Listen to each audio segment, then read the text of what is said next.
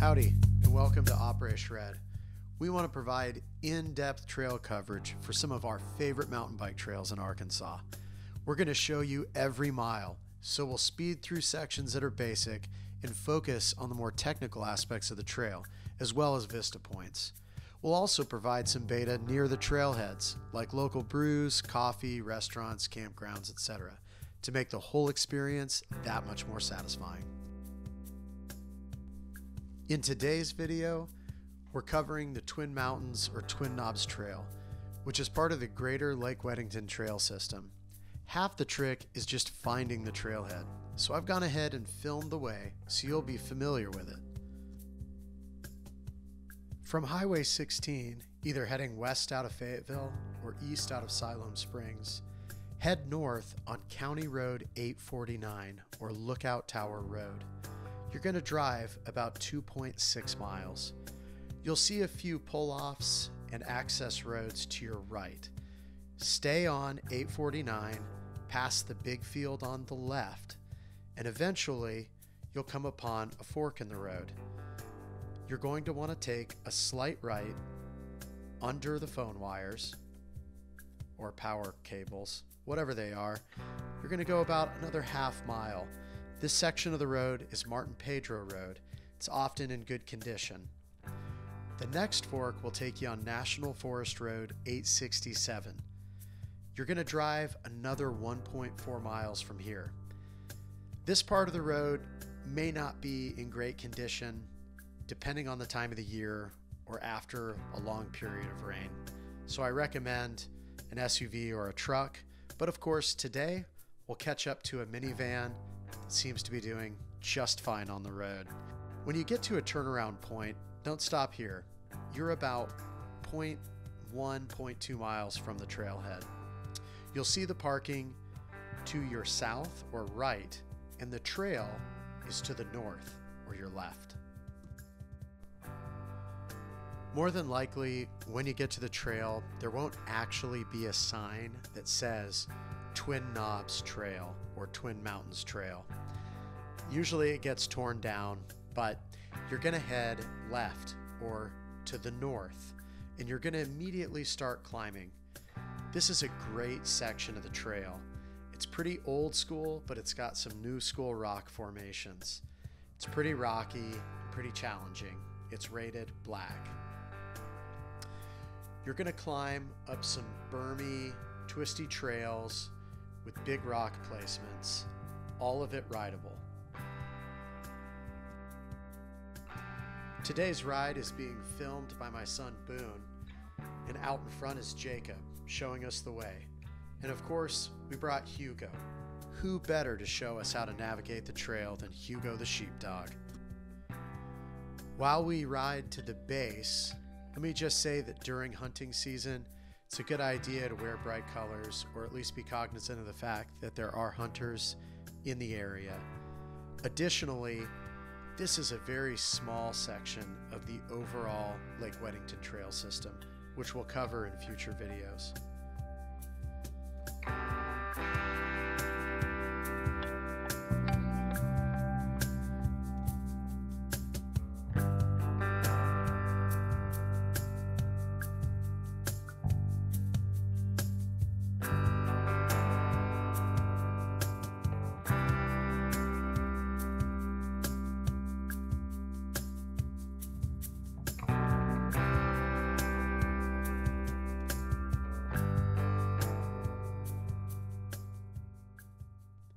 At about 0.4 miles into the ride, you're going to hit the business section of the first knob. You've done your climbing, and now it gets really rocky. Again, there's always a line, and it's a great ride, but take notice of some of the technical features.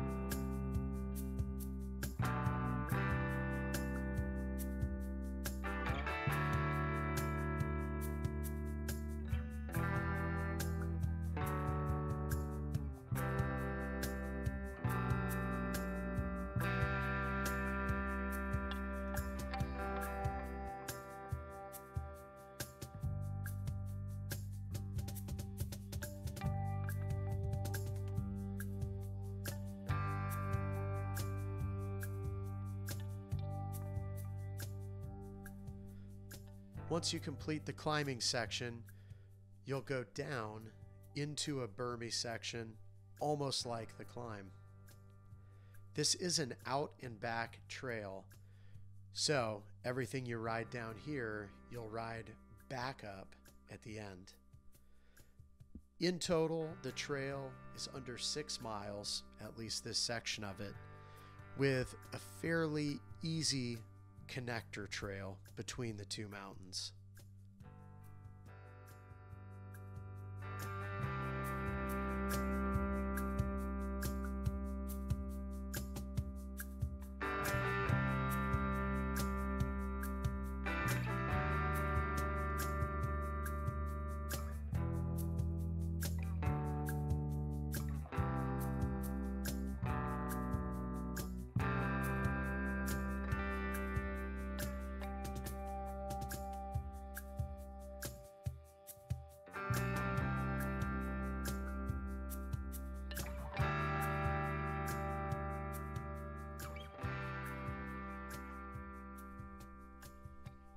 The trail dries out pretty well after a rain, but there are some sections after the first knob that can be incredibly wet, so just keep your eyes open or you'll dunk your front tire and go over the bars.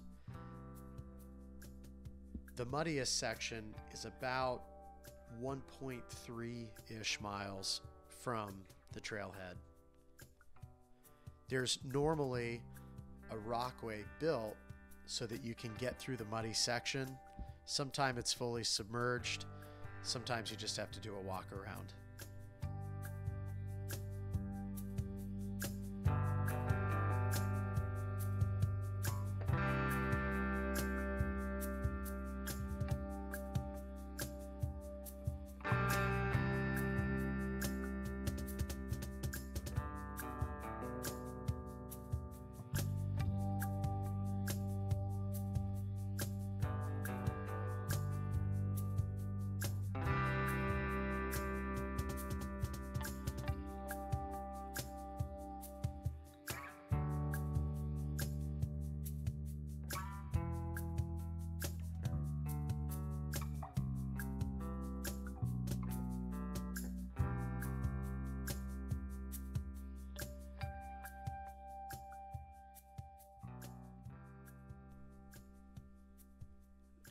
The two mountains are really connected by a fairly, I'll call it, docile trail. It's still marked as a black diamond, but it's really on the easier side of blue, at least for the rating system in our area.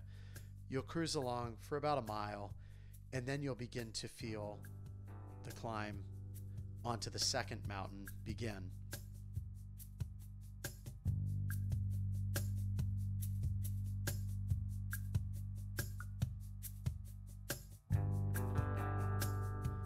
As with the first mountain, you'll approach some switchbacks, and again you'll face some rock features. The texture of the trail is a bit different than the first knob or the first mountain. It has some great line placements and some great rock features. As you watch the trail, I should note, sometimes it's better to actually take the rock route rather than try to avoid the rocks. A lot of the lines on this mountain, as well as the first, are totally rideable, and they might look formidable, but trying to get around them can actually be harder than just identifying the line in the feature and taking it.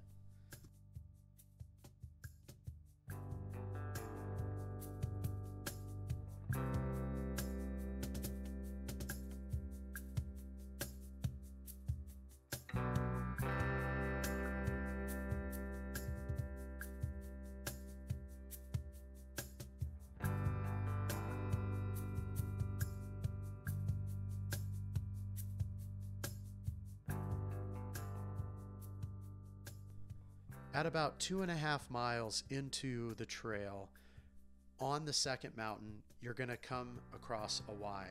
You're going to want to go to the right to continue up the mountain.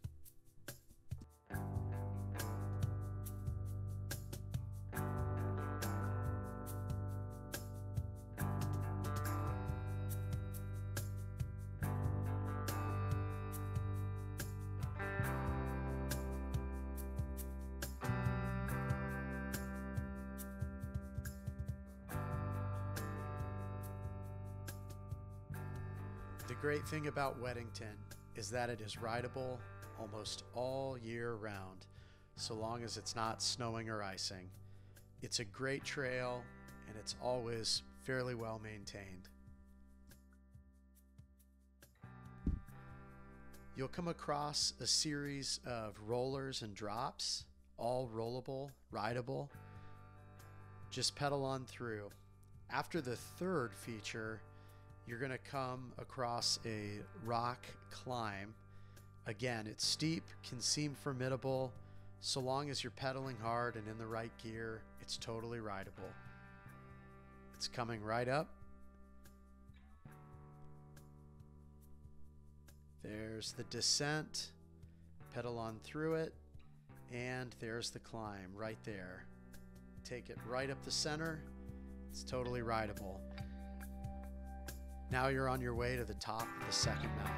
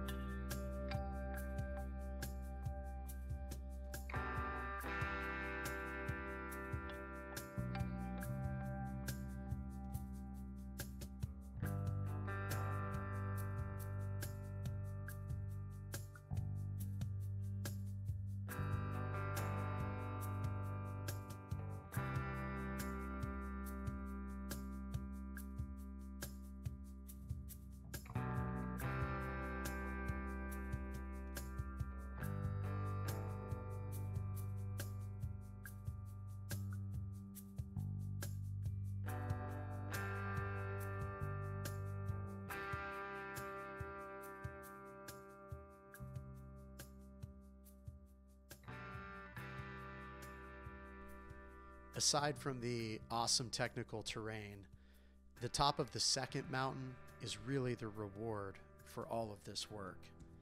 It's one of the highest points in the county, and according to some academics and geologists and historians, it is one of the 7 wonders of southern Washington County in Arkansas.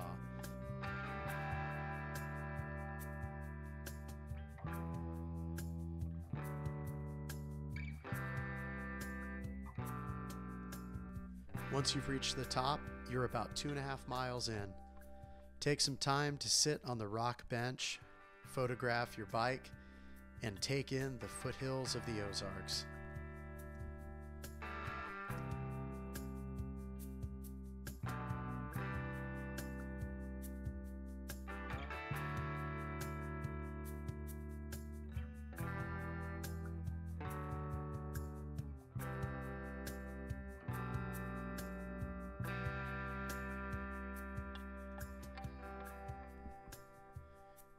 Getting back down the second mountain is one of the best parts of this trail. Lots of berms, a few hits, and some great steep rollers. Once you're through the berms, keep your seat post low and your eyes open.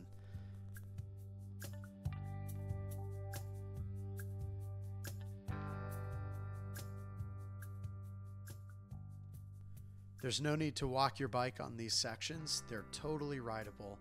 Stay to the right for the easier lines. You'll roll about 2 sections and then you'll have a punchy little climb and wrap around another berm.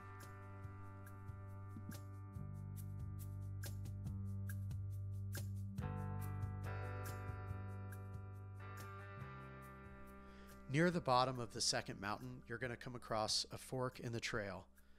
Stay to the right.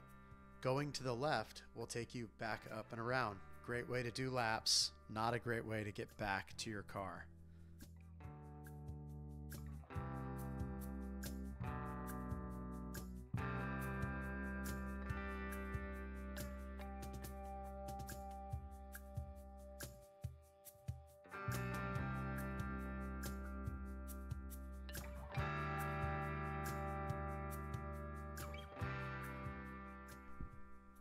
All the rock features you had to ride up the trail, you now get to ride down the trail as you speed back to the first mountain.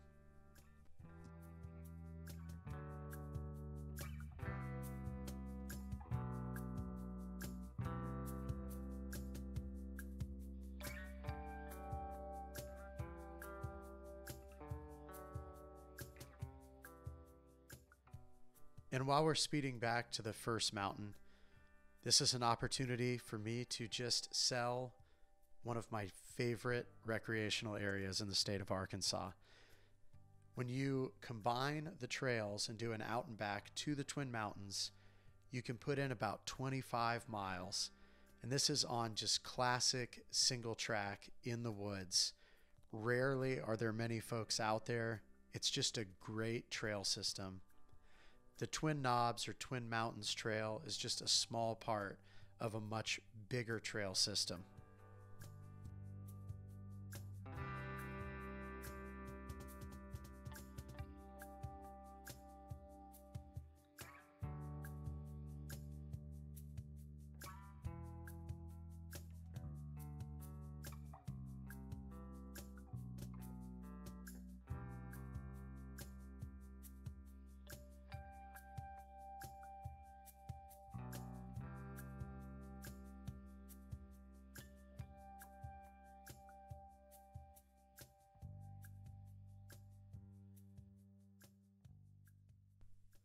As you begin your ascent up the back of the first mountain, that old school rocky trail terrain is there to greet you. It's as fun going up as it was going down. I will tell you, the great thing about the first mountain is that the technical section at the top is so much easier going back down towards your car than it is going away from your car. So take courage. You can do it. You're almost there. Enjoy it.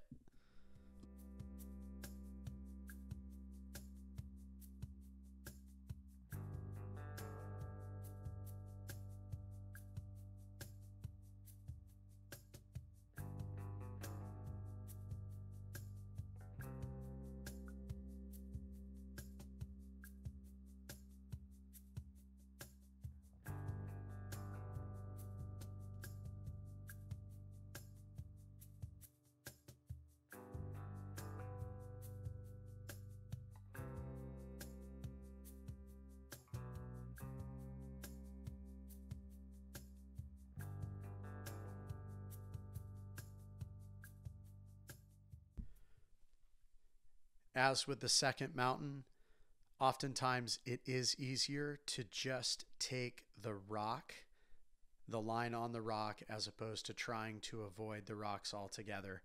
I realize this is easier said than done if it's misting or if the rocks are at all wet, but this trail in particular, when dry, the rocks are really grippy and the lines are pretty clear.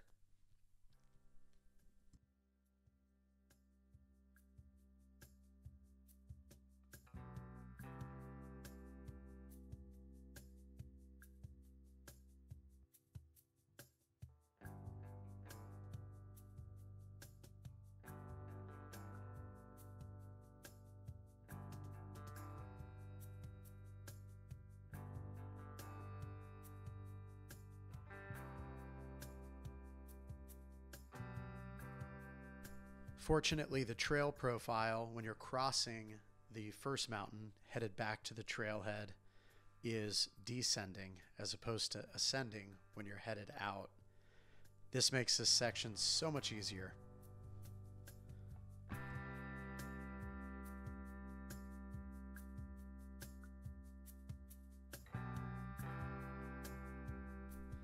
Though I should say, pick your lines carefully, or you'll find yourself, like I so often find myself, laying on the ground, looking up at my bike in pure bewilderment.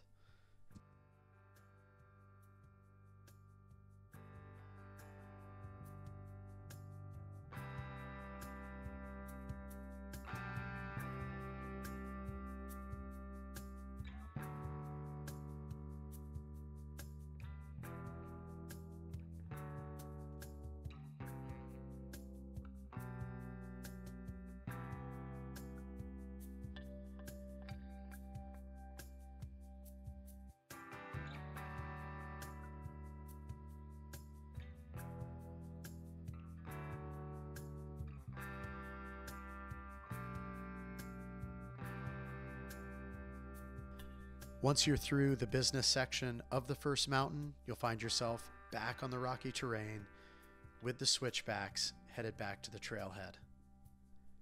Now, if you've got some spare time and you just set the course record for the Twin Knobs, you can shoot right across the dirt road and get onto the Twin Mountains Trail heading towards Wedington Recreational Area proper.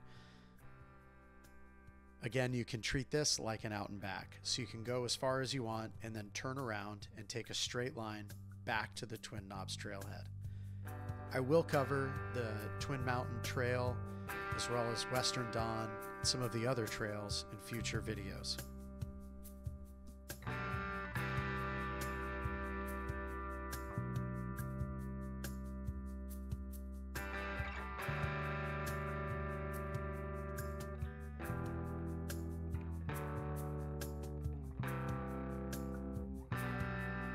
So many of the trails in Arkansas are located near small towns where you can grab a coffee or a beer, talk about the ride with your friends. Wedington Recreational Area, kind of in no man's land between Fayetteville and Siloam Springs. My recommendation is on your way out, take a left off of 849 onto Highway 16 and head east. You'll see a big gravel parking lot on Lake Wedington proper. Grab your camp chair and grab a cold Ozark hard-working lager, because for me, that ride is hard work. Kick back, take in the lake, take in the forest, and enjoy yourself. Shred well, my friends. Thanks for joining us.